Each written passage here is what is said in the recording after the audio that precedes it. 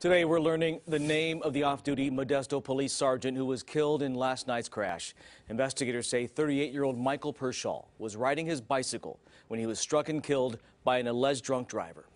The suspect is now under arrest. Thanks for joining us. I'm Tony Lopez. And I'm Adrienne Moore. The crash happened around 6 o'clock last night along Merle Avenue near Savage Middle School.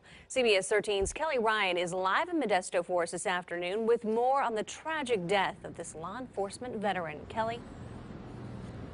Neighbors, friends, even strangers have been coming out here. You can see the memorial behind me, mourning the loss of Sergeant Michael Pershall, who by all accounts played a large role in the department and also in the community. 38-year-old Michael Pershall, an off-duty Modesto police sergeant, was killed. Emergency crews arrived on scene say Pershall was struck by a vehicle from behind while he was riding his bicycle. Officers say 32-year-old Matthew Gibbs was driving the Volkswagen coupe that hit the rear of the sergeant's bike, ejecting him. Gibbs then drove up on the curb, hitting a fire hydrant before coming to a stop. The officers observed objective signs of intoxication coming from the person.